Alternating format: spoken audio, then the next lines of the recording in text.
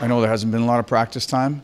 How nice was it to actually have a real practice? Yeah, it was probably our second official full practice since we came in here, a little bit ago. But it was nice just to be able to put into practice things you're talking about, the ability to walk through something, to feel it, to work through some of the kinks.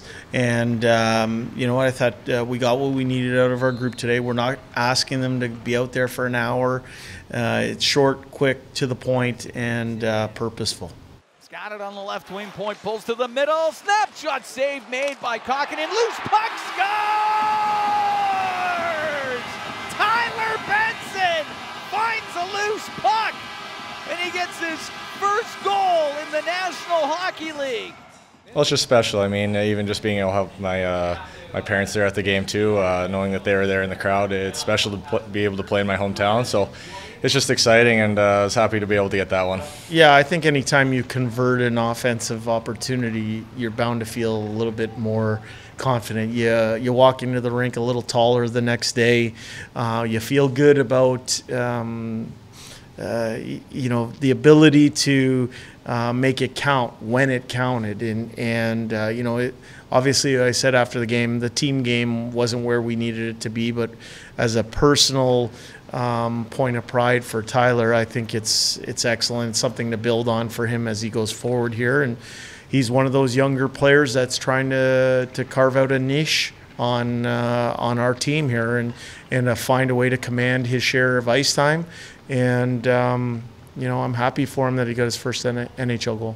Tyler, when you reflect on your role right now and the point of the career you're in right now, you're trying to carve out a full-time NHL spot. What's the objective on a day-to-day basis in trying to make that a full-time reality?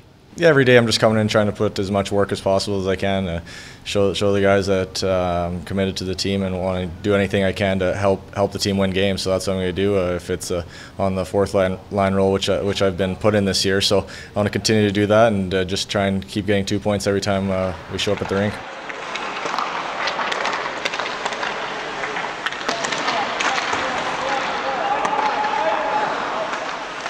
William, obviously in the last few games, your minutes have been growing a little bit, adding a little bit more responsibility. Just maybe talk about your confidence level and how much that's allowed you to kind of get in a rhythm.